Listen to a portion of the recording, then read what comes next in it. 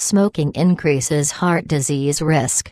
Smoking increases your risk for heart disease at any age, notes the American Heart Association. It's linked to atherosclerosis, the build of fat and plaque that can block your blood vessels.